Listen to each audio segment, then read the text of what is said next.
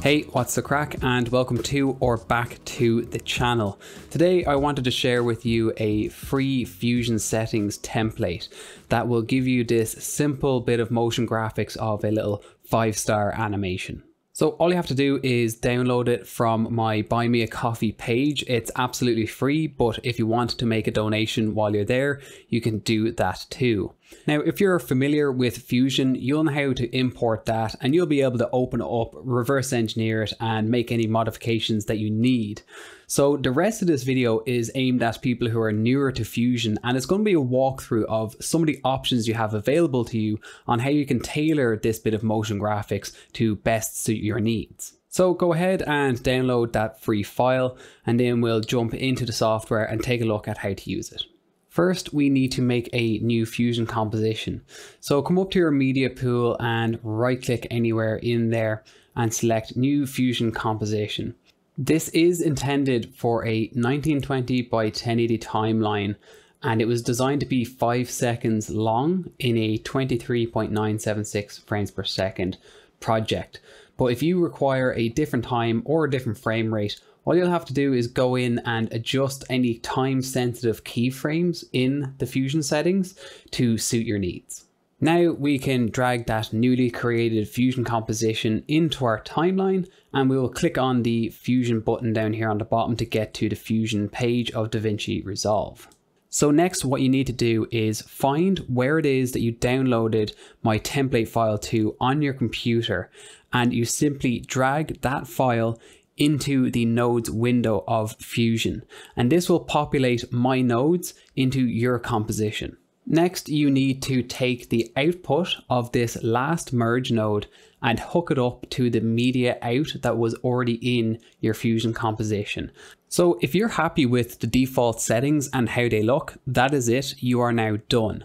So now let's move forward and look at a few of the options you have available to you to start tailoring this to suit your needs. Let's start with something simple, which is changing this purple background color. Come and select this final background node here, which is just a simple solid tool, so that its settings get loaded up into the inspector tab. Then we can just double click on the color here and change this to whatever we want. So I'm going to go for a simple white background. Next, let's change the color of the blank stars, the placeholder stars, to be gray to better suit that white background. So I'll come over to the blank stars grouped node and double click that to reveal the nodes within that group. And I was using shape nodes to generate these stars, which require other shape nodes and a shape renderer to work, which is why I grouped those, because it's 4 nodes essentially to make one simple thing. So grouping that just tidied everything up. So you'll double click that to be able to access everything within. Then we will click on the blank star node at the bottom to load it into the inspector tab, and we'll open that out. Come over to the style set of options to reveal the option to click on color, and then it's the same, set this to whatever you want. So I'm going to go for a grayscale, a darker shade of gray, and now we have these grayed out blank star placeholders that better suit our white background. Now let's take a look at our actual animated golden stars. So if I open up this golden star group node, you can see we have several nodes in here. All it is 2 gold stars, a light and a dark.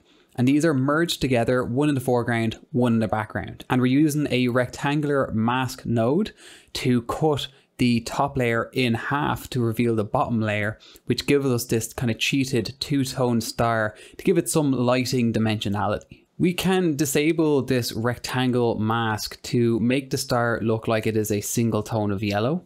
We can select the star left half node to load it up into the inspector, come to style and color to change that to whatever color we want. We'll make that a shade of blue. Then if we do want a 2-tone star, we can re-enable the rectangle mask, then come to star right half. And what I like to do is use the pick screen color dropper to match the color, then change the value to a darker value to make sure it's the exact same color with just a darker shade. And lastly, for the gold star animation, if you want to change how it pops into existence, that increase in scale, you will do this with this last transform node and open up the keyframes window, and you can adjust the keyframes for the size parameter. Now let's look at the sparkles. If we open up the sparkle group node, you can see we have a few nodes in here. Really, there's only one sparkle. It's this background with some rectangle nodes, and then we duplicate that out later on. So first, changing the color of the sparkle, just select the background node in here, then come up to the inspector and change the color the same way we've been doing all along. The next fun set of options here is the duplicate node. And the rule of thumb here is you want to play around with the copies setting and the angles setting. And if you want them to be evenly spaced, just make sure you divide the number of copies by 360 degrees and type that number into angle. So in my case, 8 divided by 360 is 45 degrees. The reason I've gone for a minus value is when there's a time offset, which we are using, that will let those sparkles generate in a clockwise motion. If I used a positive value of plus 45 degrees, they would generate in a counterclockwise motion. So there's a few other options for you there to use, and don't be afraid to play with the time offset slider and get a more unique look out of your parameters. And then finally, we have a few options on this last duplicate node here. And what this node is doing is taking those sparkles and that gold star combined and multiplying it out for the final animation, as well as timing that multiplication. The two main settings in here are copies and time offset. By default, these are set to 5 copies, and the time offset is set in a way that the very frame that one star is finished animating into its position is the very frame that the next star starts its animation. So it's a very even flow of one star to the next.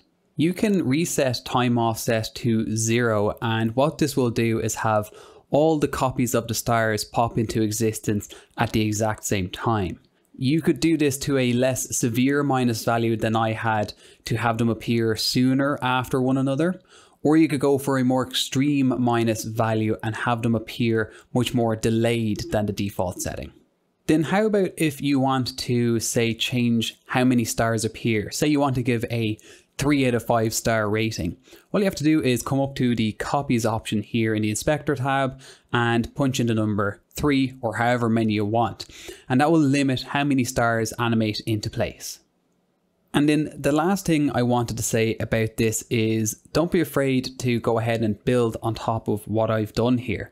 So for example, we can come in after that final duplicate node and add a shadow node to do a simple drop shadow. Again, just give the whole thing a little bit more depth and make it a bit more unique to you and your style. So there you have it, a simple 5-star animation template for Fusion in DaVinci Resolve, and how you can change the settings to tailor it to suit your needs.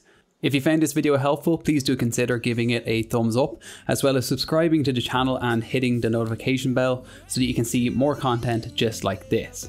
Have a good one, and I'll see you in the next video. We came to fight.